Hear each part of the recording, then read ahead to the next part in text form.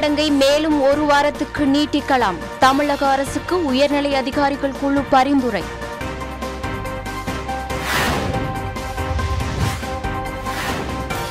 பொறியியல் மாணவர்களுக்கான மறுதேர்வு ஜூன் 21 முதல் தொடக்கம். புதிய அட்டவணையை வெளியிட்டது அண்ணா பல்கலைக்கழகம்.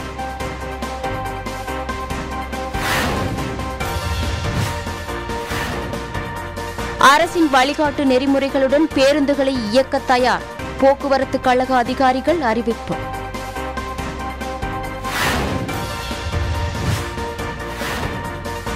தமிழகத்தில் கொரோனா தொற்றின் தினசரி பாதிப்பும் உயிரிழப்பும் குறைந்தது.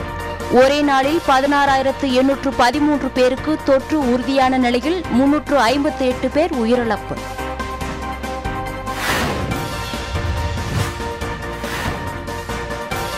ஐந்து வயதுக்கு உட்பட்ட குழந்தைகள் முகக்கவசம் அணிவது அவசியமில்லை. புதிய வழிகாட்டு நெறிமுறைகளில் மத்திய சுகாதார அமைச்சகம் அறிவிப்பு.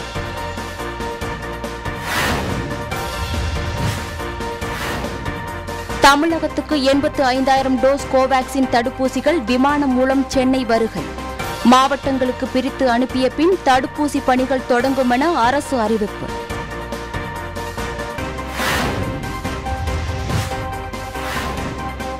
தமிழகத்தில் அடுத்த 2 நாட்களுக்கு பெரும்பாலும் வறண்ட வானிலையே நிலவும். சென்னை வானிலை ஆய்வு மையம் தகவல்.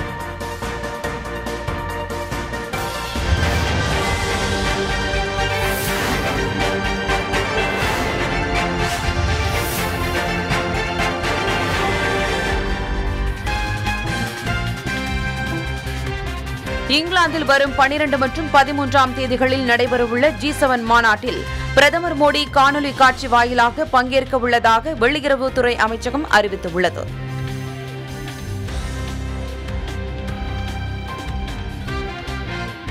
மத்திய அரசின் குடிமை பணிகளான IAS, IFS, IPS உள்ளிட்ட பணிகளுக்கான நேர்முக தேர்வு வருகின்ற ஆகஸ்ட் 2ஆம் தேதி தொடங்கும் என UPSC நிர்வாகம் அறிவித்துள்ளது.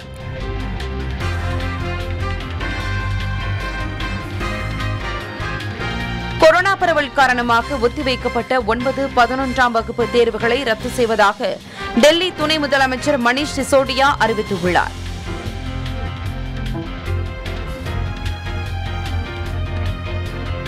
ஆசிய விளையாட்டுப் போட்டிகளில் தங்கம் பதக்கம் வென்ற முன்னாள் குத்துச்சண்டை வீரர் டிங்கோ சிங் கல்லீரல் புற்றுநோயால் உயிரிழந்தார். அவருக்கு பிரதமர் மோடி இரங்கல் தெரிவித்துள்ளார்.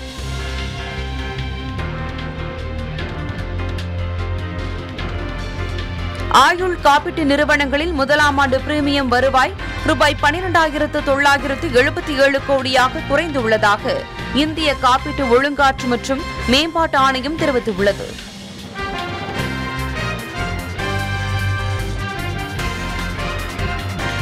சமையல் எரிவாயு பயன்படுத்தும் வாடிக்கையாளர்கள் தாங்கள் விரும்பும் விநியோகஸ்தர்களிடம் இருந்து கேஸ் முன்பதிவு செய்து பெறுவதற்கான திட்டத்தை மத்திய அரசு விரைவில் நடைமுறைப்படுத்த உள்ளது.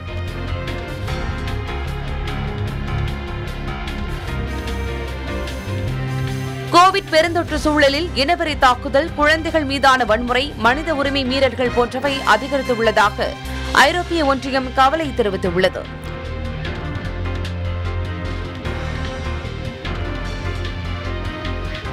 டிக்டாக் மற்றும் பீசாட் செயலிகளுக்கு தடை விதிக்கும் முந்தைய ட்ரம்ப் அரசின் முயற்சிக்கு ஆதரவளித்த அதிபர் ஜோ பைடன் நிர்வாகம் தற்போது அதை கைவிட்டுவிட்டது.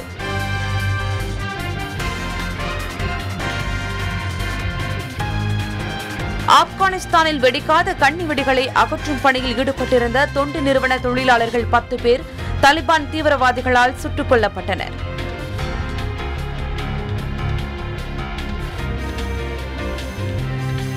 $24,000 ஆண்டுகள் பணியில் உறைந்து கிடந்த பின்னும் உயிர் பெற்ற நுண்ணுயிரி ரஷ்யாவின் சைபீரிய பகுதியில் கண்டுபிடிக்கப்பட்டுள்ளது.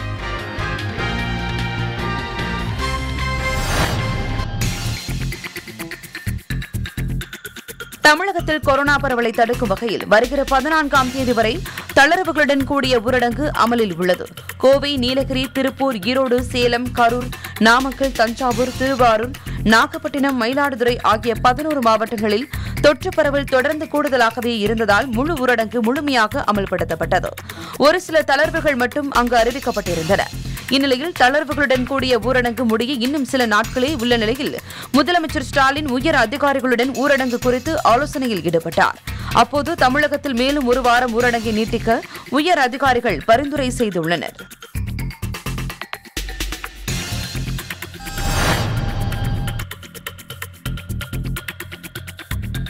பொறியியல் மாணவர்களுக்கான மறுதேர்வு அட்டவணையை அண்ணா பல்கலைக்கழகம் வெளியிட்டுள்ளது. அண்ணா பல்கலைக்கழகத்தின் கீழ் கிண்டி பொறியியல் கல்லூரி, அழகப்பா தொழில்நுட்ப கல்லூரி, சென்னை தொழில்நுட்ப கல்லூரி, கட்டிடக்கலை மற்றும் திட்டமிடுதல் பள்ளி ஆகிய 4 வளாக கல்லூரிகள் செயல்படுகின்றன. இந்த கல்லூரிகளில் பயிலும் மாணவர்களுக்கு கடந்த ஆண்டு நவம்பர், டிசம்பரில் நடத்த வேண்டிய பருவத் தேர்வு கொரோனா பாதிப்பு காரணமாக ஒத்திவைக்கப்பட்டது. பின்னர் அந்த தேர்வுகள் கடந்த பிப்ரவரி, மார்ச் மாதங்களில் இணைய வழியில் நடத்தப்பட்டன. அப்போது தேர்வில் ஏற்பட்ட தொழில்நுட்ப கோளாறு மற்றும் பிற பிரச்சினைகள் காரணமாக தேர்வுகள் மீண்டும் ஒத்திவைக்கப்பட்டன. இந்நிலையில் பொறியியல் மாணவர்களுக்கான மறுதேர்வு அட்டவணையை அண்ணா பல்கலைக்கழகம் வெளியிட்டுள்ளது. அதன்படி வரும் 14ஆம் தேதி முதல் நடைபெற இருந்த செமஸ்டர் தேர்வுகள் 21ஆம் தேதி முதல் நடைபெறும் எனவும், அரியர் மாணவர்களுக்கான தேர்வுகள் ஜூலை 17ஆம் தேதி முதல் நடைபெறும் எனவும் தெரிவிக்கப்பட்டுள்ளது.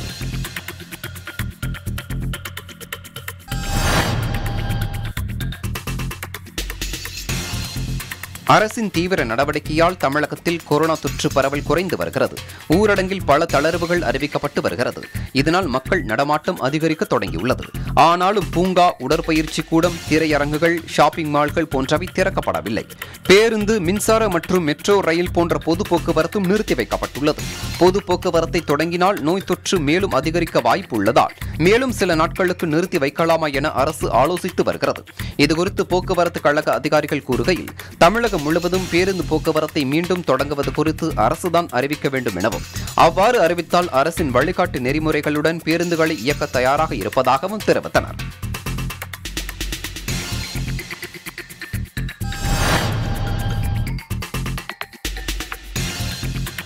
தமிழகத்தில் புதிதாக 16,813 பேருக்கு கொரோனா பாதிப்பு உறுதி செய்யப்பட்டுள்ளது.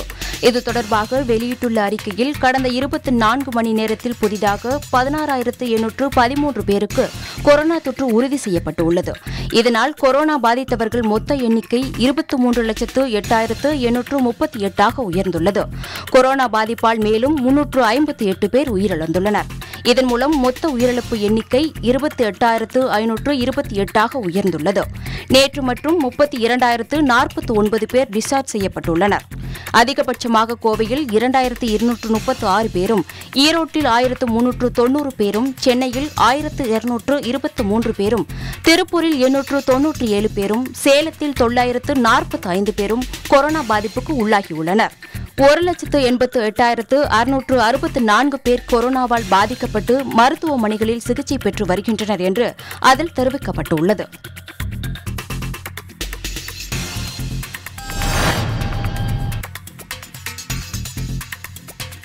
ஐந்து வயதுக்குட்பட்ட குழந்தைகளுக்கு முகக்கவசம் அணிய வேண்டும் என்பது அவசியமில்லை என மத்திய சுகாதார அமைச்சகம் தெரிவித்துள்ளது.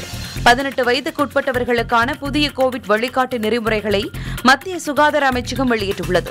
அதில் 18 வயதுக்குட்பட்ட குழந்தைகளுக்கு ரெம்டெசிவிரின் பயன்பாடு பாதுகாப்பானது என்பது தொடர்பாக எந்த உறுதியான தகவல்களும் கிடைக்கப்பெறவில்லை எனவும், அறிகுறி இல்லாத அல்லது கோவிட் பாதிப்பு குறைவாக இருக்கும் குழந்தைகளுக்கு ஸ்டீராய்டு மருந்துகள் கொடுக்கப்பட்டால் அது உடல் நலத்துக்கு தீங்கு விளைவிக்கும் எனவும் தெரிவிக்கப்பட்டுள்ளது.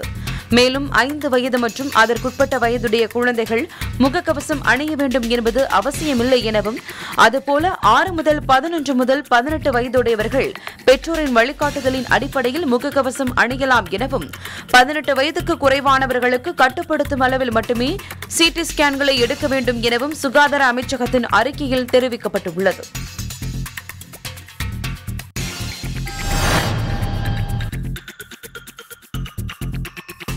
தமிழகத்திற்கு 85,000 டோஸ் கோவாக்சின் தடுப்பூசிகள் விமானம் மூலம் சென்னை வந்தடைந்தன. கடந்த ஜனவரி 16ஆம் தேதி முதல் தமிழகத்தில் தடுப்பூசி போடப்பட்டு வருகிறது. இதுவரை 98 லட்சம் பேருக்கு தடுப்பூசி போடப்பட்டுள்ளது. தமிழக அரசின் கையிருப்பில் இருந்த தடுப்பூசிகள் அனைத்தும் போடப்பட்டுவிட்டன. இதனால் தற்போது தடுப்பூசி போட முடியாத சூழல் ஏற்பட்டுள்ளது. இந்நிலையில் பாரத் பயோடெக் நிறுவனத்திடமிருந்து 85,000 டோஸ் கோவாக்சின் தடுப்பூசிகள் ஹைதராபாத்திலிருந்து விமானம் மூலம் சென்னை வந்தடைந்தன. இவை மாவட்டங்களுக்கு பிரித்து அனுப்பப்பட உள்ளன. இதையடுத்து வரும் நாட்களில் மீண்டும் தடுப்பூசி போடும் பணிகள் முழு வீச்சில் தொடங்கும் என சுகாதாரத்துறை தெரிவித்துள்ளது.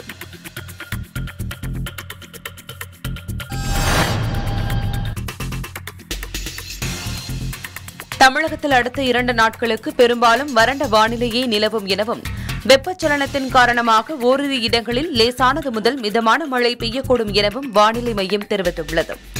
வெப்பச்சலனத்தின் காரணமாக மேற்கு தொடர்ச்சி மலை ஒட்டிய மாவட்டங்கள், ஒரு சில உள் மாவட்டங்கள் மற்றும் கன்னியாகுமரி மாவட்டத்தில் 2 நாட்களுக்கு லேசானது முதல் மிதமான மழை பெய்யக்கூடும் எனவும், சென்னையை பொறுத்தவரை அடுத்த 48 மணி நேரத்திற்கு வானம் ஓரளவு தெளிவாக காணப்பட்டு அதிகபட்ச வெப்பநிலை 37 மற்றும் குறைந்தபட்ச வெப்பநிலை 28 டிகிரி செல்சியஸை ஒட்டியிருக்கும் எனவும் வானிலை மைய அறிக்கையில் தெரிவிக்கப்பட்டுள்ளது. வடக்கு வங்கக்கடல் பகுதியில் அடுத்த 24 மணி நேரத்தில் ஒரு குறைந்த காற்றழுத்த தாழ்வு பகுதி உருவாவதன் காரணமாக மன்னார் வளைகுடா பகுதிகளில் பலத்த காற்று மணிக்கு 45 முதல் 55 கிலோமீட்டர் வேகத்தில் வீசக்கூடும் என்பதால் மீனவர்கள் இப்பகுதிகளுக்கு செல்ல வேண்டாம் எனவும் வானிலை மையம் தெரிவித்துள்ளது.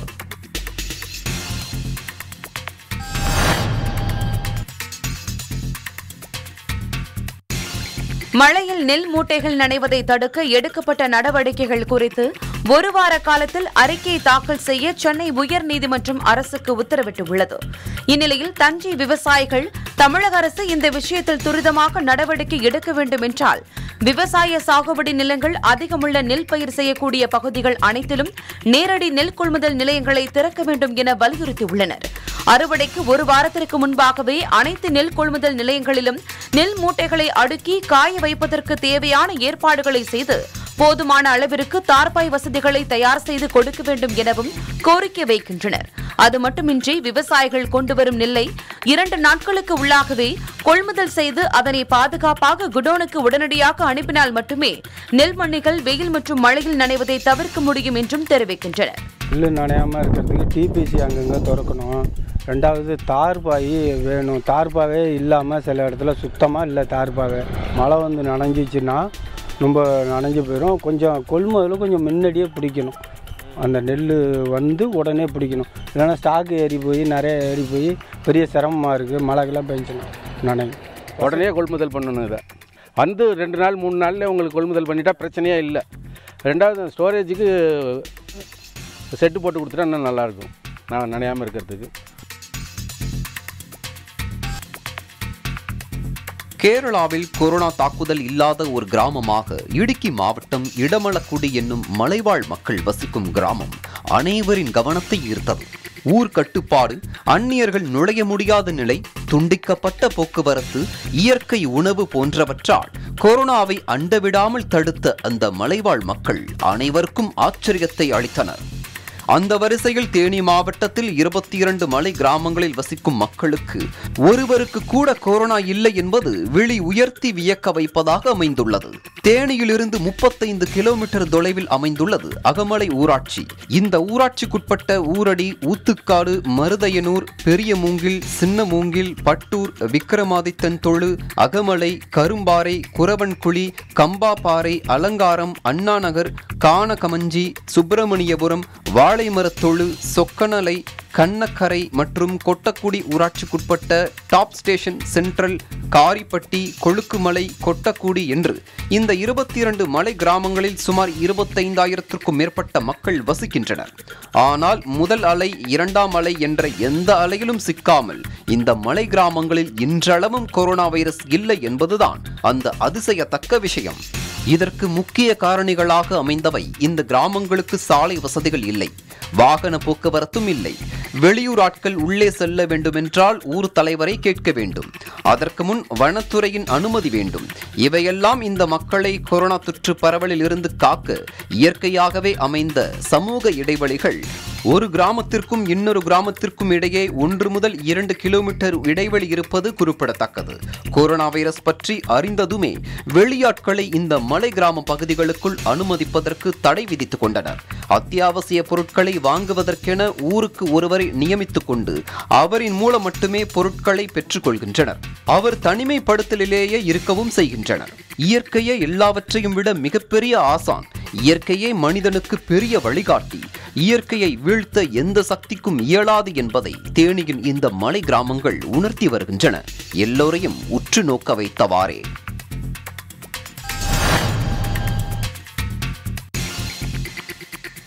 நீலகிரி மாவட்டம் முதுமலை வனப்பகுதியில் தமிழக கர்நாடக எல்லையில் அமைந்துள்ளது கக்கநல்லா சோதனை சாவடி. இந்த சோதனை சாவடி அடர்ந்த வனப்பகுதிக்குள் அமைந்துள்ளதால் யானை உள்ளிட்ட வன விலங்குகள் அவ்வப்போது இங்கு வந்து செல்வது வழக்கம். கடந்த சில நாட்களாக ஒற்றை ஆண் யானை ஒன்று தினம்தோறும் சோதனை சாவடிக்கு வருவதை வழக்கமாக கொண்டிருக்கிறது. ஆனால் அந்த யானை சோதனை சாவடி பணியில் இருக்கும் வனத்துறையினர் மற்றும் காவல்துறையினரை இதுவரை தொந்தரவு செய்வது கிடையாது. பணியில் இருக்கக்கூடிய வனத்துறையினர் யானையை லாபகமாக வனப்பகுதிக்குள் அனுப்பிவிடுகின்றனர். சோதனை சாவடி பணிக்கு வரும் வனக்காவலர் குப்பன் யானையிடம் பேசி அதனை வனப்பகுதிக்குள் திருப்பி அனுப்புகிறார். யானையும் அவர் சொல்வதை கேட்டு எந்த தொந்தரவும் செய்யாமல் சிறிது நேரத்தில் அமைதியாக வனப்பகுதிக்குள் சென்று விடுகிறது.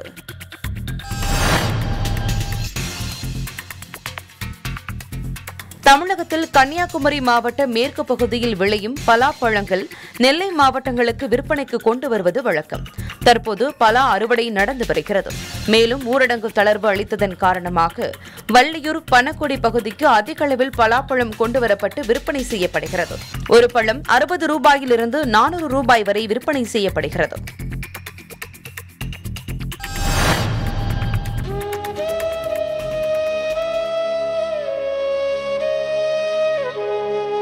சீர்காழி அருகே பாரம்பரியமிக்க தைக்கால் பிரம்பு பொருட்கள் உற்பத்தி முடங்கியதால் வாழ்வாதாரம் பாதிக்கப்பட்டுள்ளதாக பிரம்பு உற்பத்தியாளர்கள் வேதனை அடைந்துள்ளனர். மயிலாடுதுறை மாவட்டம் சீர்காழியை அடுத்த தைக்கால் சாமியம், ஆனைக்காரன் சத்திரம், கோபாலசமுத்திரம், சியாம், பெரம்பூர் உள்ளிட்ட 20க்கும் மேற்பட்ட கிராமத்தில் பல தலைமுறைகளாக பாரம்பரிய பிரம்பு பொருட்கள் உற்பத்தி மற்றும் விற்பனை நடைபெற்று வருகிறது. மேலும் அங்கு 200க்கும் மேற்பட்ட உற்பத்தி கூடங்களும் விற்பனையகங்களும் இயங்கி வருகிறது. பிரம்பு பொருட்களான நாற்காலி, ஊஞ்சல், சோஃபா செட், அலமாரி, குழந்தைகள் தொட்டில் மற்றும் மிகுந்த கலைநயமிக்க கைவினைப் பொருட்களும் உற்பத்தி செய்யப்படுகின்றன. தற்போதைய கொரோனா ஊரடங்கால் தைக்கால் பிரம்பு பொருட்கள் உற்பத்தி முற்றிலும் முடங்கியுள்ளது. இதனால் இந்த தொழிலை மட்டுமே நம்பி வாழ்ந்த சுமார் 5000 தொழிலாளர்கள் வேலைவாய்ப்பை இழந்து வாழ்வாதாரம் பாதிக்கப்பட்டுள்ளதாக வேதனை தெரிவிக்கின்றனர். சுற்றுலா மற்றும் ஆன்மீக பயணிகளே அதிகம் பிரம்பு பொருட்களை வாங்கி செல்வது வழக்கமான நிலையில் கொரோனா அலையின் தாக்கத்தால் சுற்றுலாவும் ஆன்மீக தளங்களும் பயன்பாட்டுக்கு வராத நிலையில் இவர்களின் வாழ்க்கை கேள்விக்குறியாகியுள்ளது. கிராமத்தில் இருபுறமும் பிரம்பு பொருட்களால் போர்த்தியது போல் காட்சியளித்த தைக்கால் கிராமம் தற்போது ஊரடங்கால் கடைகள் மூடப்பட்டு வெறிச்சோடி காண கிடக்கிறது. எனவே தங்களுக்கு அரசு கூடுதல் நிவாரணம் வழங்க வேண்டும் என கோரிக்கை விடுத்துள்ளனர்.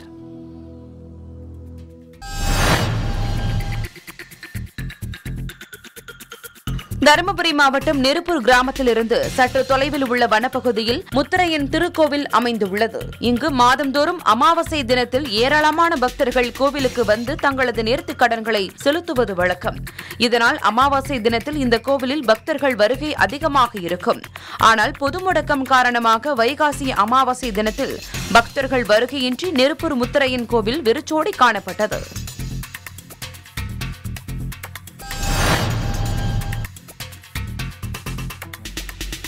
கொரோனா மற்றும் ஊரடங்கு காரணமாக வருமானம் பாதிப்படைந்துள்ளதால் தாங்கள் பெற்ற கடனை சரியான காலத்தில் திருப்பி செலுத்தும் சூழ்நிலையில் சுய உதவிக்குழு உறுப்பினர்கள் இல்லை. இதனால் நுண்நிதி கடன் நிறுவனங்கள் குழுக்கள் பெற்ற கடனை தவணை தவறாமல் வட்டியுடன் செலுத்த நிர்பந்திக்கிறார்கள் என அவர்கள் தரப்பில் கூறப்பட்டது. இந்நிலையில் நுண்நிதி நிறுவனங்கள், தனியார் நிறுவனங்கள் சுய உதவிக்குழு உறுப்பினர்களுக்கு வழங்கப்பட்ட கடனை திரும்பி செலுத்துவதற்கு கால அவகாசம் வழங்க வேண்டும் எனவும் கட்டாயப்படுத்தும் நிறுவனங்களின் மீது நடவடிக்கை எடுக்கப்படும் என்றும் 180010210880 என்ற இலவச தொலைபேசி எண்ணை தொடர்பு கொண்டு புகார் அளிக்கலாம் என மதுரை மாவட்ட ஆட்சியர் அனிஷேகர் தெரிவித்துள்ளார்.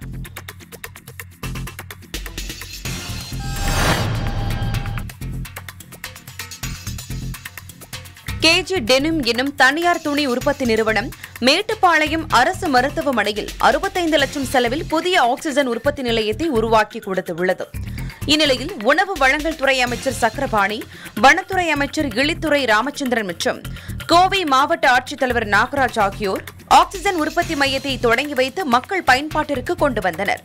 இதன் பின்னர் செய்தியாளர்களிடம் பேசிய அமைச்சர் சக்கரபாணி, தமிழகத்திலேயே ஆக்ஸிஜன் வசதியுடன் கூடிய படுக்கைகள் கோவையில்தான் அதிக அளவில் அமைக்கப்பட்டுள்ளது எனவும், கோவை மாவட்டத்தில் கொரோனா பாதிப்பு அதிகம் இருந்தாலும் தீவிர நடவடிக்கை காரணமாக தொற்று பாதிப்பு படிப்படியாக குறைந்து வருகிறது என தெரிவித்தார்.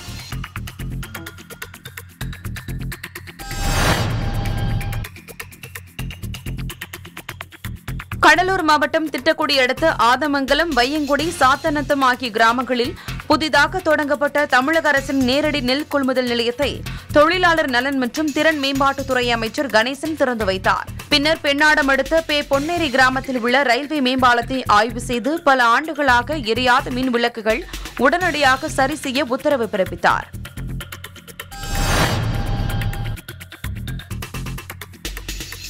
வேலூர் புதிய பேருந்து நிலையம் செல்லியம்மன் ஆலயம் எதிரில் உள்ள காட்பாடி செல்லும் சாலையில் அதிக அளவில் போக்குவரத்து நெரிசல் ஏற்படுகிறது.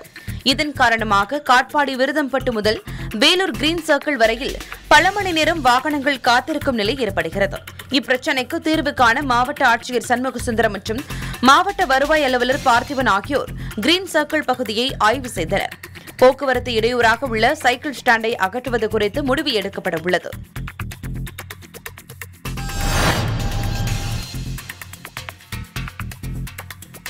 புதுச்சேரி ஒதியாஞ்சாலை போலீசார் சோனாம்பாளையம் ரயில் பாதை அருகே ரோந்து சென்றபோது அங்கு சிலர் மது அருந்திக் கொண்டிருந்தனர். அவர்களை காவல் நிலையம் அழைத்து சென்ற போலீசார் விசாரணை மேற்கொண்டனர். அப்போது அவர்கள் திப்புராயப்பேட்டையைச் சேர்ந்த எரிக், ரோமார்க், பெட்ரிக், வினிஷ், ஆனந்தகுமார், பிரேம்குமார் என்பதும் இவர்களில் எரிக்கின் அண்ணனான திப்புளானை சில மாதங்களுக்கு முன்பு ஒரு கும்பல் கொலை செய்துள்ளனர். இதனால் கொலை செய்தவர்களில் ஒருவரை கொலை செய்வதற்கு எரிக் தன் நண்பர்களுடன் திட்டம் தீட்டியுள்ளதாகவும் கொலை வழக்கிற்கு ஆகும் செலவிற்காக கடற்கரை சாலையில் உள்ள பெட்ரோல் பங்கை கொள்ளையடிக்க முடிவு செய்திருந்ததாகவும் கூறியுள்ளனர். இதனைத் தொடர்ந்து அவர்களிடம் இருந்து 3 அரிவாள், 3 இரும்பு பைப் ஆகியவற்றை பறிமுதல் செய்த போலீசார் வழக்கு பதிவு செய்து அவர்களை சிறையில் அடைத்தனர்.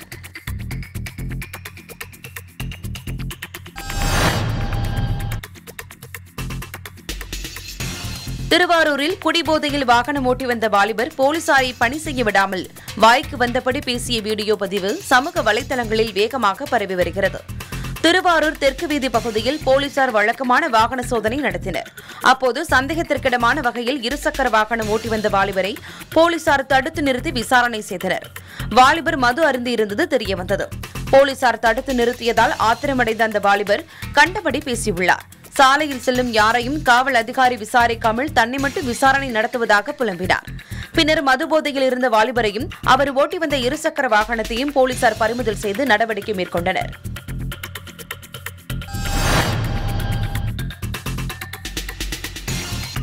புதுச்சேரி வில்லியனூர் பகுதியைச் சேர்ந்தவர் பாலமுருகன். மாற்றுத்திறனாளியான இவர் கோட்டைமேடு பகுதியில் துணிக்கடை ஒன்று நடத்தி வருகிறார். கடையில் 10க்கும் மேற்பட்டோர் வேலை செய்து வருகின்றனர். இதில் பொறையூர் பகுதியைச் சேர்ந்த சத்யா என்கிற பெண்ணும் வேலை செய்து வந்த நிலையில் வாடிக்கையாளர்களுக்கு சரிவர சேவை செய்யாததால் கடை உரிமையாளர் பணி நீக்கம் செய்துள்ளார். இந்நிலையில் சத்யாவின் மகன் ராம்குமார் தனது நண்பர்கள் 5 பேருடன் துணிக்கடைக்கு வந்து கடையின் உரிமையாளர் பாலமுருகனிடம் தனது தாயை பணியை விட்டு நீக்கியது குறித்து வாக்குவாதத்தில் ஈடுபட்டு அங்கிருந்தவர்களை தாக்கிவிட்டு தப்பி ஓடியுள்ளனர். இச்சம்பவம் கடையில் பொருத்தப்பட்டிருந்த சிசிடிவி கேமராவில் பதிவானதை அடுத்து துணிக்கடை உரிமையாளர் தாக்கப்படும் காட்சிகள் சமூக வலைதளங்களில் வைரலாக பரவியது. இதுகுறித்து போலீசார் விசாரணை மேற்கொண்டு வருகின்றனர்.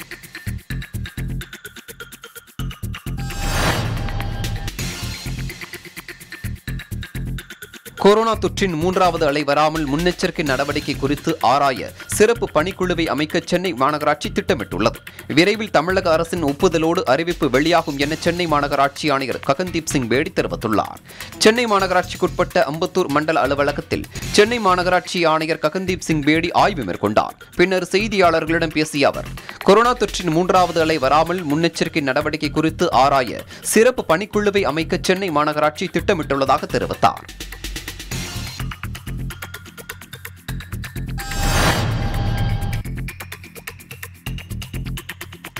ஊரடங்கில் தளர்வுகள் அமலுக்கு வந்துள்ளதை அடுத்து பாம்பன் பகுதியில் படகுகள் பழுதுபார்க்கும் தேவையான உபகரணங்கள், பொருட்கள் கிடைக்கக்கூடிய கடைகள் திறக்கப்பட்டன.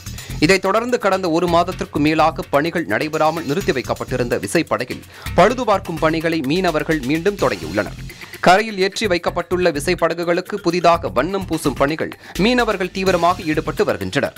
வரும் 1ஆம் தேதி மீன்பிடிக்க கடலுக்கு செல்லலாம் என ராமேஸ்வரம் மீனவர்கள் தீர்மானம் நிறைவேற்றியதை அடுத்து பாம்பன் விசைப்படகு மீனவர்கள் அவசர ஆலோசனை மேற்கொண்டனர்.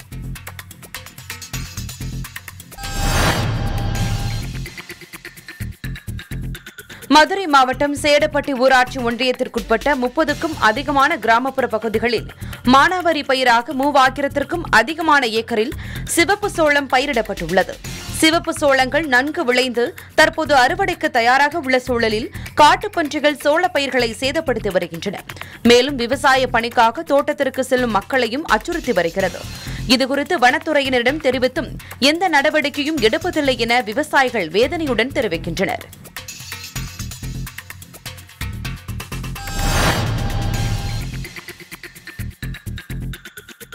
மயிலாடுதுறை மாவட்டம் செம்பனார்கோவில் கொரோனா தடுப்பு நடவடிக்கைகள் தொடர்பாக செம்பனார்கோவில் ஒன்றியத்திற்குட்பட்ட ஊராட்சி மன்ற தலைவர்கள் மற்றும் ஊராட்சி செயலாளர்களுக்கு வீடு வீடாக சென்று கொரோனா வைரஸ் நோய் தொற்று கண்டறிவதற்கான பரிசோதனை பெட்டகம் வழங்கும் நிகழ்ச்சி நடைபெற்றது. இதில் மயிலாடுதுறை நாடாளுமன்ற உறுப்பினர் ராமலிங்கம், பூம்புகார் சட்டமன்ற உறுப்பினர் நிவேதா முருகன் முன்னிலையில் கொரோனா தொற்று அறிகுறிகள் கண்டறிவதற்கு தேவையான கருவிகள் அடங்கிய தொகுப்பினை மாவட்ட ஆட்சியர் லலிதா வழங்கினார்.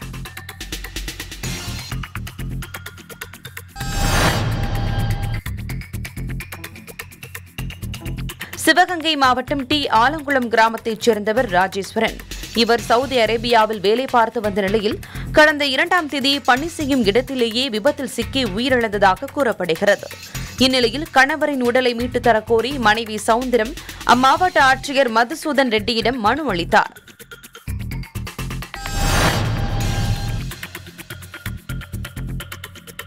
நாகை மாவட்டம் கோடியக்காடு வனத்தில் பசுமை மாறா காடுகள் உள்ள பகுதியில் சுமார் 250 ஹெக்டேர் பரப்பளவில் மூலிகை வனம் அமைந்துள்ளது. இந்த நிலையில் கோடியக்காட்டில் ஊராட்சிக்கு சொந்தமான கிராம கருவை காட்டில் திடீரென்று தீப்பிடித்தது. தகவல் அறிந்து வந்த தீயணைப்பு துறையினர் தீ மேலும் பரவாமல் தடுத்து பெரும் விபத்தை தவிர்த்தனர்.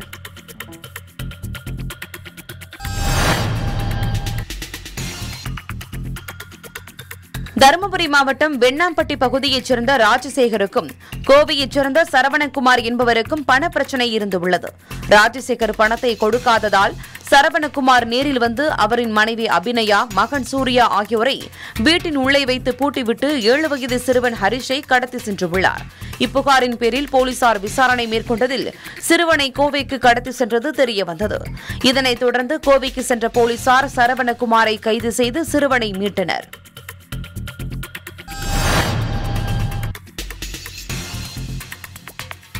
விழுப்புரம் மாவட்டம் வண்டிப்பாளையம் கிராமத்தில் வசிப்பவர் பாவாடை மற்றும் ரங்கநாயகி.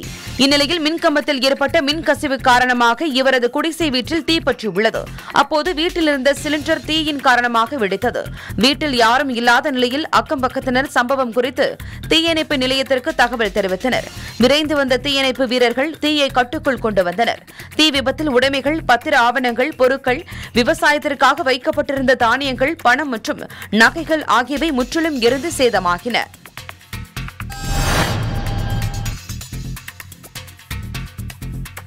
கள்ளக்குறிச்சி மாவட்டம் சின்னசேலம் காவல் ஆய்வாளர் குருமூர்த்தி தலைமையில் போலீசார் சின்னசேலம் நாக்குப்பம் அடிவார வனப்பகுதியில் ரோந்து சென்றனர். அப்போது கல்வராயன் மலை கொடமாத்தி கிராம பகுதியில் 3 இடங்களில் 15 பேரல்களில் சுமார் 2000 லிட்டர் கள்ளச்சாராய ஊறல் அளிக்கப்பட்டது. இதில் சம்பந்தப்பட்ட கும்பலை போலீசார் தேடி வருகின்றனர்.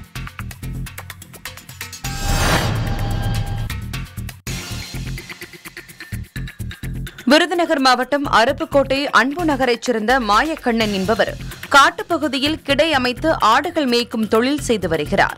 இந்நிலையில் அவரது ஆடுகள் திருடு போய் உள்ளன. இதுகுறித்த புகாரின் பேரில் விசாரணை நடத்திய போலீசார் ஆடுகளை திருடியதாக வழுக்கலாலொட்டி கிராமத்தைச் சேர்ந்த தங்கமணி என்பவரை கைது செய்து 13 ஆட்டுக்குட்டிகளை பறிமுதல் செய்தனர். இது தொடர்பாக அவருடைய கூட்டாளி சதீஷ்குமார் என்பவரை போலீசார் தேடி வருகின்றனர்.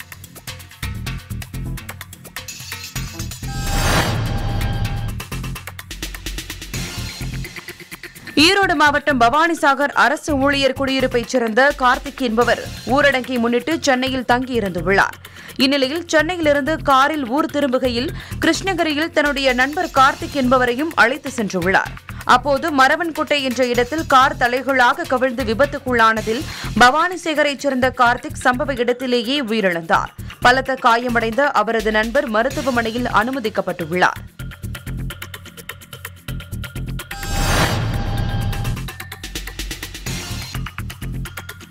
நீலகிரி மாவட்டம் கூடலூர் அருகே உள்ள ஒவேலி ஃபார்வர்ட் பகுதியில் உள்ள டாஸ்மாக் கடை பூட்டப்பட்ட நிலையில் மது பாட்டில்கள் அருகே உள்ள ஒரு குடோனில் வைக்கப்பட்டது. இந்நிலையில் குடோன் உடைக்கப்பட்டு 11,060 ரூபாய் மதிப்பிலான மது பாட்டில்கள் திருடப்பட்டுள்ளது. இச்சம்பவம் குறித்து போலீசார் விசாரணை நடத்தி வருகின்றனர்.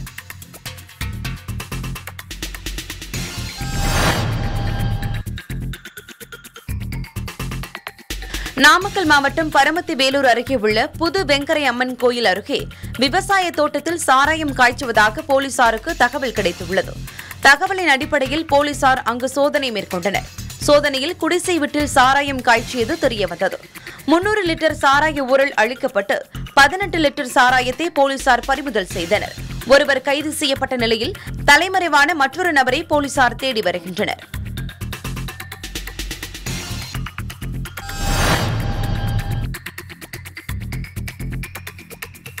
சென்னை காசிமேடு மீன்பிடி துறைமுகத்தில் இருந்து மீன்பிடிப்பதற்காக ஃபைபர் படகில் சார்லஸ், காந்தி, ஜானி, வேல்முருகன், பொன்னுச்சாமி ஆகிய 5 பேர் கடலுக்கு சென்றனர். மீன்பிடித்துக் கொண்டிருந்த போது அலையின் தாக்கத்தால் படகு கவிழ்ந்து விபத்துக்குள்ளானது. இதில் படகு மற்றும் கேன்களை மீனவர்கள் பிடித்துக் கொண்டு உயிருக்கு போராடிக் கொண்டிருந்தனர். இவர்களை மீட்க 4 ஃபைபர் படகுகளில் காசிமேடு மீன்பிடி துறைமுகத்திலிருந்து மீனவர்கள் சென்று சுமார் 10 மணி நேரமாக உயிருக்கு போராடிக் கொண்டிருந்த மீனவர்களை மீட்டனர். பின்னர் தண்டையார்பேட்டையில் உள்ள சின்ன ஸ்டான்லி மருத்துவமனைக்கு அனுமதித்து அவர்களுக்கு சிகிச்சை அளிக்கப்படுகிறது.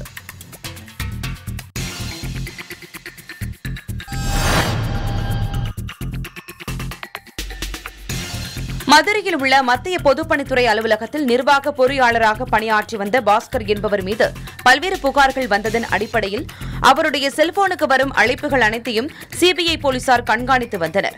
அவரது செல்போன் உரையாடலின் போது மத்திய பொதுப்பணித்துறை ஒப்பந்த பணிகளை நடத்தி வந்த ஒப்பந்தக்காரர்களான சிவசங்கர் ராஜா, நாராயணன் ஆகிய இருவர் தங்களுக்கு சேர வேண்டிய பணிக்கான தொகையை உடனடியாக வழங்கும்படி கேட்டதற்கு தனக்கு ரூபாய் 1,85,000 லஞ்சம் தர வேண்டும் என கேட்டுள்ளார். இதனையடுத்து போனில் பேசியபடி மதுரை மீனாமல்புரம் பகுதியில் உள்ள பாஸ்கரன் வீட்டுக்கு ஒப்பந்தக்காரர்களான சிவசங்கர் ராஜா மற்றும் சென்னையைச் சேர்ந்த நாராயணன் ஆகிய இருவரும் வந்துள்ளனர். அப்போது அங்கு மறைந்திருந்த சிபிஐ போலீசார் 3 பேரையும் கைது செய்தனர். மதுரை சிபிஐ நீதிமன்றத்தில் ஆஜர்படுத்தப்பட்டு 14 நாட்கள் நீதிமன்ற காவலில் வைக்கும்படி நீதிபதி உத்தரவிட்டார். தமிழகத்தில் வருகின்ற 12ஆம் தேதி மேட்டூர் அணையிலிருந்து பாசனத்திற்கு தண்ணீர் திறக்கப்பட உள்ளது. இந்நிலையில் மயிலாடுதுறை மாவட்டம் தென்னலக்குடி கூப்பிடுவான் உப்பனாற்றை சரிவர தூர்வாராமல் அதிகாரிகள் பார்வையிடும் பகுதிகளை மட்டுமே ஆழமாக தூர்வாரிவிட்டு மற்ற பகுதிகளை பெயரளவில் தூர்வாரி உள்ளதாக விவசாயிகள் குற்றம் சாட்டி ஆற்றில் இறங்கி ஆர்ப்பாட்டத்தில் ஈடுபட்டனர். உப்பனாற்றை சரிவர தூர்வாராததால் மழை வெள்ள காலங்களில் தண்ணீர் வடிவதில் சிக்கல் ஏற்படும் என கூறும் விவசாயிகள் உடனடியாக உப்பனாற்றை தூர்வார நடவடிக்கை எடுக்க வேண்டும் என கோரிக்கை விடுத்துள்ளனர்.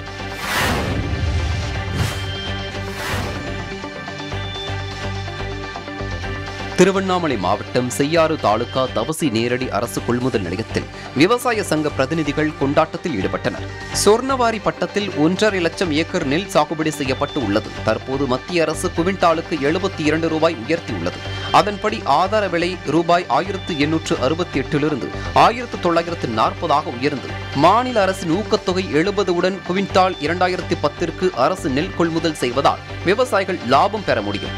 நடப்பு நவரை பருவத்தில் அரசின் நேரடி நெல் கொள்முதல் மூலம் மாவட்டத்தில் 90,000 விவசாயிகள் பயனடைந்து உள்ளனர். இதனால் ஒருவருக்கொருவர் இனிப்பு வழங்கி நெல் கொள்முதல் நிலையத்திற்கு கற்பூரம் ஏற்றி எலுமிச்சம் பழத்தால் திருஷ்டி கழித்தனர்.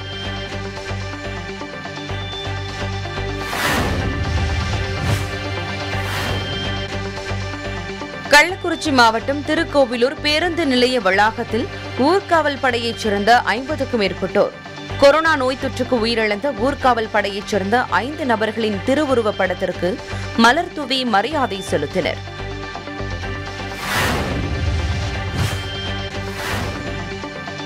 கிருஷ்ணகிரி மாவட்டம் சூளகிரி அடுத்துள்ள கரியசத்திரம் கிராமத்தில் வசிக்கும் 700க்கும் மேற்பட்ட நரிக்குறவர் இன மக்களுக்கு வையகம் பவுண்டேஷன் சார்பில் தலா 25 கிலோ அரிசி பைகள் வழங்கப்பட்டது.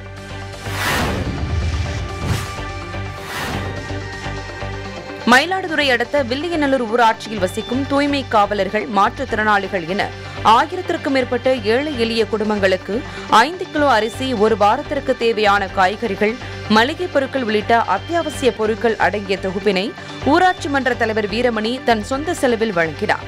இவரின் சேவையை பாராட்டி அப்பகுதி மக்கள் நன்றியை தெரிவித்துக் கொண்டனர்.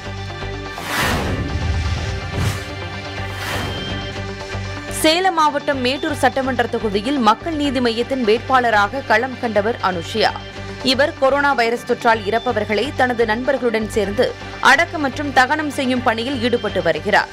இச்செயல் மக்கள் மத்தியில் பாராட்டுகளை பெற்றுள்ளது. திருவாரூர் மாவட்டம் நன்னிலத்தில் தொடர்ந்து சமூக பணிகளில் ஈடுபட்டு வரும் நாளைய பாரதம் நண்பர்கள் குழுவினரால் வசூல் செய்யப்பட்ட தொகை ரூபாய் 1,00,000 கொரோனா முன்தடுப்பு களப்பணியில் தொடர்ந்து ஈடுபட்டு வரும் தூய்மை பணியாளர்களின் பணியை கௌரவிக்கும் வகையில் முதல்வர் கொரோனா நிவாரண நிதிக்கு காசோலையாக வட்டாட்சியரிடம் வழங்கினர்.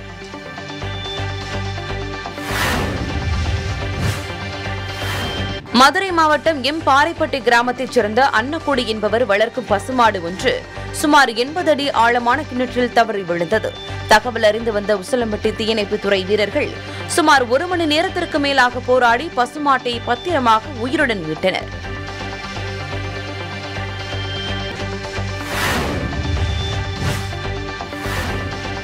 புதுக்கோட்டை கீழராஜ வீதியில் நகராட்சி அதிகாரிகள் சோதனை மேற்கொண்டனர். அப்போது ஊரடங்கு உத்தரவை மீறி அரை சட்டரில் கடைகளை திறந்து வியாபாரம் செய்து வந்த 9 ஜவுளி கடைகளுக்கு நகராட்சி அதிகாரிகள் சீல் வைத்து 36,000 ரூபாய் அபராதம் விதித்தனர். மேலும் ஒலிபெருக்கி மூலம் பொதுமக்கள் அனைவரையும் கலைந்து போகச் சொல்லி வலியுறுத்தினர்.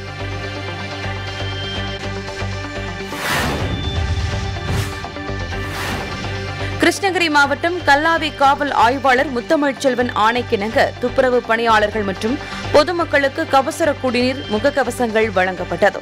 ஊரடங்கு உத்தரவை கட்டாயம் கடைபிடிக்க வேண்டும், முகக்கவசம் அணிந்து கொள்ளவும் பொதுமக்களுக்கு அறிவுறுத்தப்பட்டது.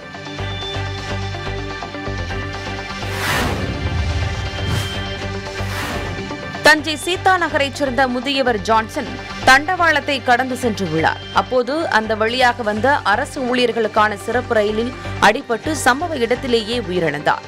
இந்த விபத்து குறித்து தஞ்சை ரயில்வே போலீசார் வழக்கு பதிவு செய்து விசாரணை மேற்கொண்டுள்ளனர்.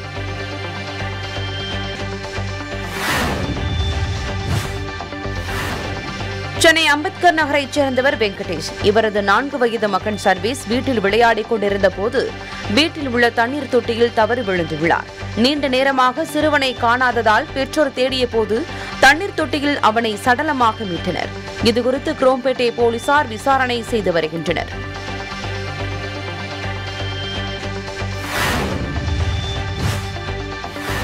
கர்நாடக மாநிலம் மைசூர் பகுதியில் இருந்து மரப்பாரம் ஏற்றி வந்த லாரி ஒன்று திம்பம் மலைப்பாதையில் சென்று கொண்டிருந்தது. 7வது கொண்டை ஊசி வளைவில் திரும்பும்போது பழுது ஏற்பட்டு லாரி திரும்ப முடியாமல் நின்றது. இதன் காரணமாக மலைப்பாதையின் இருபுறமும் அத்தியாவசிய பொருட்களை ஏற்றி செல்லும் சரக்கு லாரிகள் செல்ல முடியாமல் நின்றன. தகவல் அறிந்த ஆசனூர் போலீசார் சம்பவ இடத்திற்கு வந்து கிரேன் இயந்திரத்தை வரவழைத்து லாரியை நகர்த்தும் பணி நடைபெற்றது. 2 மணி நேர போராட்டத்திற்கு பிறகு லாரி நகர்த்தப்பட்டதை அடுத்து போக்குவரத்து சீரானது. கள்ளக்குறிச்சி மாவட்டம் திருப்பாலப்பந்தல் பகுதியில் சட்டவிரோதமாக பொதுமக்களுக்கு வைத்தியம் பார்ப்பதாக மருத்துவத்துறைக்கு ரகசிய தகவல் கிடைத்தது. இதனைத் தொடர்ந்து துணை வட்டாட்சியர் பாஸ்கரன் தலைமையிலான குழுவினர் மருந்து கடைகளை ஆய்வு செய்தனர். அப்போது வட்டார மருத்துவ அலுவலர் சுரேஷ், மருந்துகள் ஆய்வாளர் சுகன்யா ஆகியோர் உடனிருந்தனர். இதனைத் தொடர்ந்து அங்குள்ளவர்கள் மருத்துவம் படிக்காமலேயே வைத்தியம் பார்ப்பது தெரியவந்தது. இதனைத் தொடர்ந்து அந்த மருந்து கடைக்கு சீல் வைக்கப்பட்டது.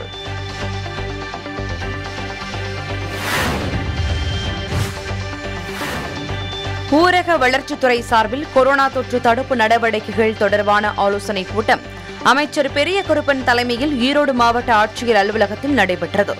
பின்னர் செய்தியாளர்களை சந்தித்த அமைச்சர் பெரிய கருப்பன், தற்போது நோயாளிகளை தேடி மருத்துவர்கள் சென்று சிகிச்சை அளித்து வருவதால் நோய் கட்டுக்குள் இருப்பதாக கூறினார்.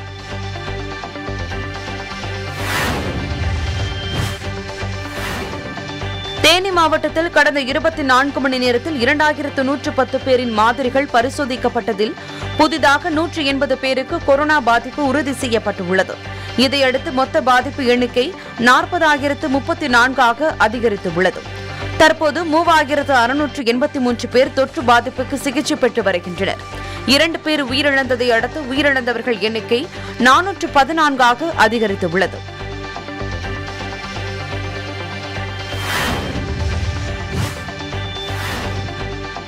சிவகங்கை மாவட்டம் காரைக்குடியில் கொரோனா தொற்றால் பாதிக்கப்பட்டு 100க்கும் மேற்பட்டோர் பழைய புதிய மருத்துவமனையில் சிகிச்சைக்காக அனுமதிக்கப்பட்டுள்ளனர். அவர்களது உறவினர்கள் அமர போதுமான இருக்கை வசதி இல்லை.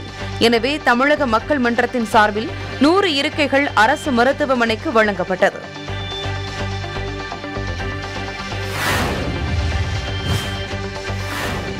தருமபுரி அரசு மருத்துவக் கல்லூரி மருத்துவமனையில் 1000க்கும் மேற்பட்ட கொரோனா நோயாளிகள் சிகிச்சை பெற்று வருகின்றனர்.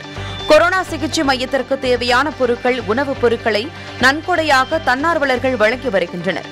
இதனைத் தொடர்ந்து தருமபுரியில் உள்ள ஈசா அறக்கட்டளையின் சார்பில் அரசு மருத்துவக் கல்லூரி மருத்துவமனைக்கு 1 லட்சம் ரூபாய் மதிப்பிலான உணவுப் பொருட்கள் வழங்கப்பட்டது.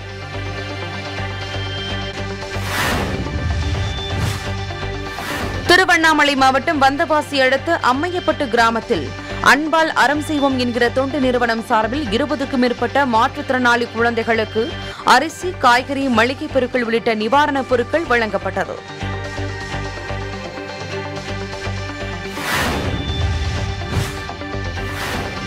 சேலம் மாவட்டம் மேட்டூர் அணையிலிருந்து டெல்டா மாவட்டங்களில் குறுவை சாகுபடிக்காக ஜூன் 12ஆம் தேதி தண்ணீர் திறக்கப்படுகிறது. இதன் மூலம் சுமார் 5.5 லட்சம் ஏக்கரில் குறுவை சாகுபடி மேற்கொள்ள விவசாயிகள் நாற்றங்கால் நடவு பணியில் ஈடுபட்டு வருகின்றனர். இந்த நிலையில் மேட்டூர் அணையிலிருந்து தண்ணீர் திறக்க முதலமைச்சர் மு.க.ஸ்டாலின் நாளை வர இருப்பதால் பாதுகாப்பு ஏற்பாடுகள் மற்றும் விழா ஏற்பாடுகள் குறித்தும் மாவட்ட ஆட்சித்தலைவர் கார்மேகம் மற்றும் பொதுப்பணித்துறை அதிகாரிகளிடம் மதுவிலக்கு ஆயத்தேர்வை மற்றும் மின்சாரத்துறை அமைச்சர் செந்தில் பாலாஜி ஆலோசனை நடத்தினார்.